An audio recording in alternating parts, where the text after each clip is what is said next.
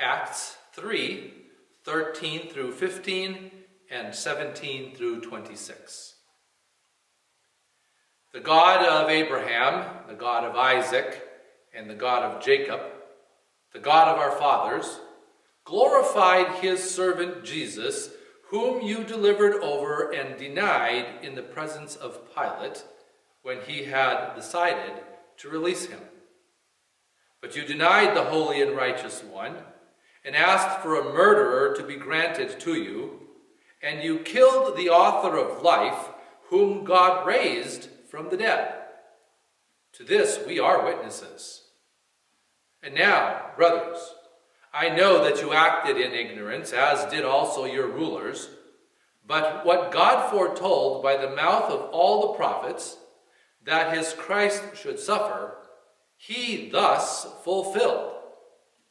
Repent, therefore, and turn back, that your sins may be blotted out, that times of refreshing may come from the presence of the Lord, and that he may send the Christ appointed for you, Jesus, whom heaven must receive until the time for restoration of all things, about which God spoke by the mouth of his holy prophets long ago. Moses said, "The Lord God will raise up for you a prophet like me from your brothers. You shall listen to him in whatever he tells you. And it shall be that every soul who does not listen to that prophet shall be destroyed from the people." And all the prophets who have spoken, from Samuel and those who came after him, also proclaimed these days. You are the sons of the prophets, and of the covenant that God made with your fathers, saying to Abraham, "And in your offspring shall all the families of the earth be blessed." God, having raised up his servant, sent him to you first, to bless you by turning every one of you from your wickedness. 1 John 5, 1 through 6. Everyone who believes that Jesus is the Christ has been born of God, and everyone who loves the Father loves whoever has been born of him. By this we know that we love the children of God, when we love God and obey his commandments. For this is the love of God, that we keep his commandments, and his commandments are not burdensome. For everyone who has been born of God overcomes the world, and this is the victory that has overcome the world, our faith. Who is it that overcomes the world except the one who believes that Jesus is the Son of God? This is he who came by water and blood, Christ Jesus, not by water only, but by water and blood. And the Spirit is the one who testifies, because the Spirit is the truth. The Holy Gospel for the second Sunday of Easter is John 20, 19 through 31. On the evening of that day, the first day of the week, the doors being locked where the disciples were for fear of the Jews, Jesus came and stood among them and said to them, "Peace be with you." When he had said this, he showed them his hands and his side. Then the disciples were glad when they saw the Lord. Jesus said to them again, "Peace be with you. As the Father has sent me, even so I am sending you." And when he had said this, he breathed on them and said to them, "Receive the Holy Spirit. If you forgive the sins of any, they are forgiven them. If you withhold forgiveness from anyone, it is withheld." Now Thomas, one of the 12, called the twin, was not with them when Jesus came. So the other disciples told him, "We have seen the Lord." But he said to them, "Unless I see in his hands the mark of the nails, and place my finger into the mark of the nails, and place my hand into his side, I will never believe." 8 days later, his disciples were inside again, and Thomas was with them. Although the doors were locked, Jesus came and stood among them and said, "Peace be with you." Then he said to Thomas, "Put your finger here and see my hands, and put out your hand and place it in my side. Do not disbelieve, but believe." Thomas answered him, "My Lord and my God." And Jesus said to him, "Have you believed because you have seen me? Blessed are those who have not seen and yet have believed." Now Jesus did many other signs in the presence of the disciples, which are not written in this book, but these are written so that you may believe that Jesus is the Christ, the Son of God, and that by believing you may have life in his name. Let's pray. Father, we thank you for your word that has been preserved for us, trustworthy and true. We thank you that as we hear your word, you create faith in us. You give us the ability to believe. And so we pray that as we hear again your word, we will believe in Jesus for eternal life. We ask in his precious name. Amen. John tells us that when Thomas saw Jesus and was invited to put his hands into the holes in his hands and his side from the crucifixion and piercing after, Thomas replied, "My Lord and my God." And then Jesus asked him this, "Have you believed because you have seen me?" And then he made this declaration about Thomas and really anyone, all of us who would believe. Blessed are those who have not seen and yet have believed. And then John added this editorial comment, or this author's aside. It's not part of the narrative itself of Jesus appearing to his disciples, first on the day of the resurrection and then 8 days later. So John, as he wrote the account, concluded with this statement. Now Jesus did many other signs in the presence of the disciples, which are not written in this book.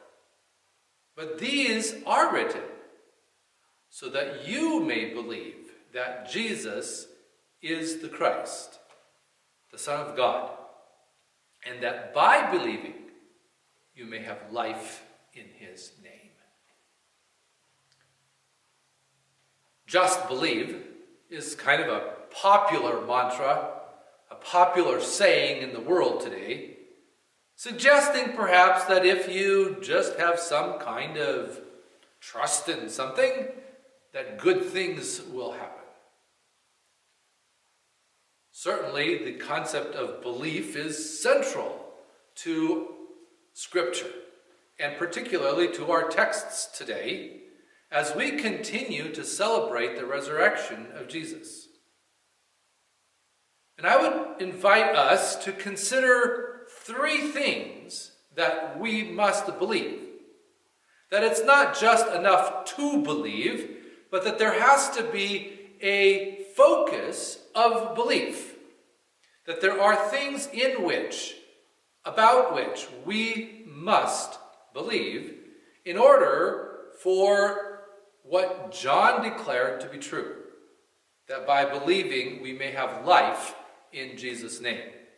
It's not just some kind of random, obscure, or whatever that is, believe, just believe. But it is, first of all, to believe that I am a sinner and need to repent. Secondly, to believe that Jesus forgives my sins and blesses me by turning me from my wickedness. And finally, to believe that his commandments are not burdensome and that by keeping them I overcome the world.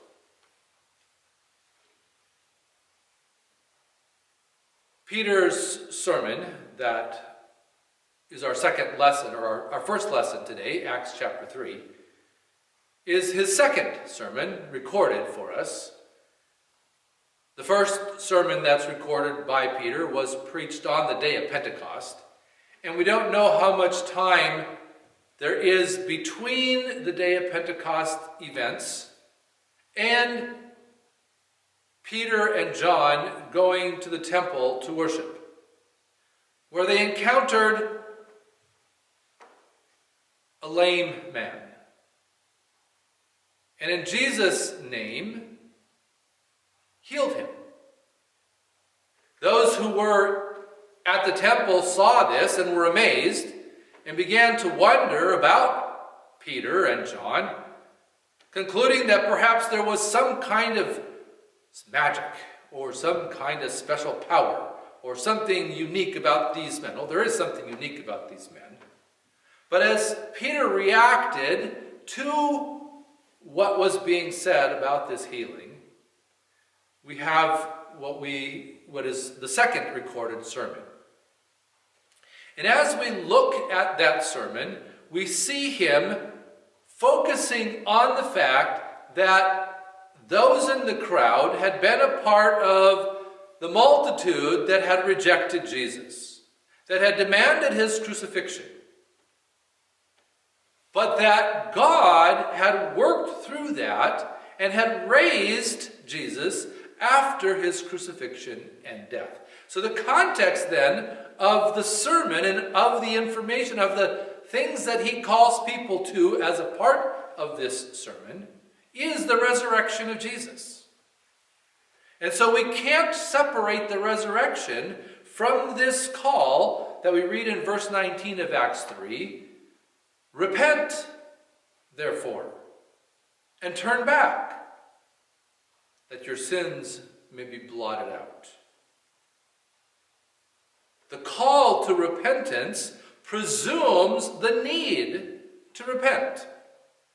The call to repentance presumes that we are indeed sinners, that we have rebelled against God, and that we do regularly do things that are contrary to God's will, contrary to God's command. That's what sin is. Essentially, putting ourselves before God, saying that what God has given us is not good enough for us, or not right for us, and that we would rather do things our own way. In essence, it's a failure to believe. A failure to believe that God is good. A failure to believe that God has given us boundaries. A failure to believe that Jesus came as a solution to this problem that we have. But it begins by a belief that we are sinners. Jesus emphasizes this for us when he told the disciples that he was sending them to be forgivers of sin. If you forgive the sins of any, they are forgiven them. Again, if forgiveness is needed, then a violation has been committed. A trespass, a sin, a rebellion. If we need to be forgiven, it's because we have done something wrong. We've broken trust, essentially. And then we go back again to Peter's sermon. The last verse that we read of it today reminds us of this same thing, that we are indeed wicked. God, having raised up his servant, sent him to you first, to bless you by turning every one of you from your wickedness. And so again, we are confronted with our wickedness, our failure to trust that what God has given us is good. Our failure to trust that what God has given us is enough. And our failure to do what God commands to do, or our failure to not do what God commands us to do. I believe that I am a sinner. And that if I am to be right with God, I need to repent. And yes, I need to repent that first time in my life, but I also need this to be something continual. Because although my old nature was put to death in my baptism, that old nature, as Luther is said to have spoken, is a good swimmer. And he does battle against me daily. And I do sin daily. And I need to repent daily. I need to believe that I am a sinner and need to repent. Fortunately, I'm not stuck there, though, because I also get to believe that Jesus forgives my sins and blesses me by turning me from my wickedness. Again, we look at the gospel this morning, John 20, verses 21 and 23, so I've skipped 22 there, but verse 21, Jesus tells the disciples that as the Father sent him, he is also sending his disciples. And then the command, or the declaration, if you forgive the sins of any, they are forgiven them. Those are put together in a line, in a context. So when Jesus sent his disciples to declare forgiveness, it was in mirror, it was an extension of what Jesus had been sent to do. If Jesus sent his disciples to forgive, it was because that's what the Father sent Jesus to do. As the Father has sent me, even so I am sending you. If you forgive the sins of any, they are forgiven them. And so I see there this beautiful promise that I can trust, that I can believe, that Jesus does indeed forgive sins, and that then he extends that declaration to his people, to others. So that in essence, the disciples of Christ, we the disciples of Christ, become his mouthpiece to the world, declaring to them what he came to do, to forgive sins. John states it a little differently in his letter, his first letter. Chapter 5, verse 1, we read, anyone who believes that Jesus is the Christ has been born of God. And so this is really an explanation, a description, a definition of what it means to be forgiven. If we believe in Jesus, if we believe that Jesus is the one that God sent to be our King, the Christ, then we have new birth from God. And if we have new birth from God, that means that the old died so that there could be new. If we have been born of God by believing that Jesus is the Christ, in order for that to happen, the old nature had to die. And the old nature has to die because the old nature is a sinner and sinful. And so we see this promise that when we put our faith in Jesus, believing that he is the one that God sent to be our king, and that he was actually crowned with a crown of thorns and enthroned on the cross of Calvary, and proven victorious by his resurrection, then our old nature is put to death and a new nature is born. And then again we go to that last verse that we read from Peter's sermon in Acts 3, verse 26.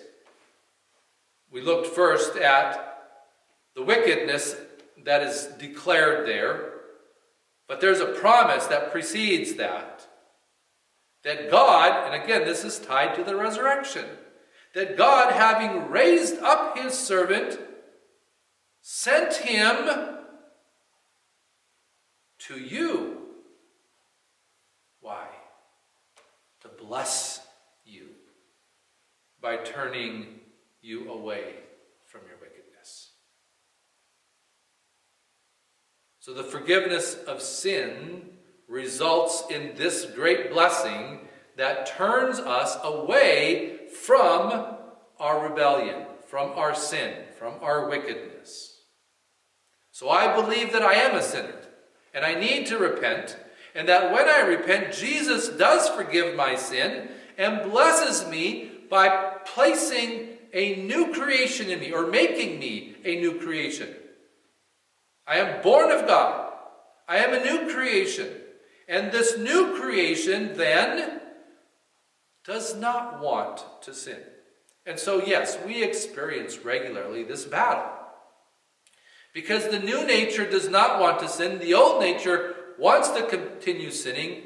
And we need to rely on Jesus, on God, the Father, and the Holy Spirit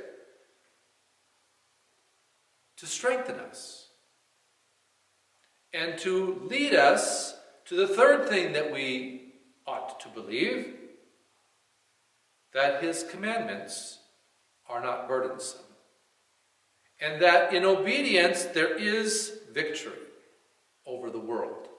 Now we have to be careful here that we don't put this obedience to the commandments first. Yes, our disobedience to the commandments is what destroyed our fellowship with God. But we cannot come back into fellowship by obedience. We come back into fellowship only through forgiveness. And forgiveness is ours only when we believe. Everyone who believes that Jesus is the Christ has been born of God. So now that we have been born of God, now that we are a new creation, we have a completely new outlook on reality. A completely new outlook on life. The first part of verse 3 of 1 John chapter 5 says, "For this is the love of God, that we keep his commandments." And so this new nature, this new creation, shows its love for God by obedience. It doesn't try to get God to love by obedience, but it shows that we love God because we obey. We keep his commandments. And the second part of that same verse then reminds us that his commandments are not burdensome. If we think that what God calls us to do and the way that God calls us to live is a burden, that's the problem. And we go back to the beginning, and we need to believe that we are sinners and need to repent. But the new nature looks at God's law and loves it as it loves God. And it recognizes that obedience to the commandments is not a burden. It's not a chore. It's not a difficulty. It's not something against which we ought to rebel. And in the context then of that statement, For this is the love of God, that we keep his commandments, and his commandments are not burdensome. The next verse, verse 4, says, for everyone who has been born of God overcomes the world. And this is the victory that overcomes the world, our faith. And so we are recognizing that we do have victory over the temptations. We do have victory over, here the world is that which stands against God. We have victory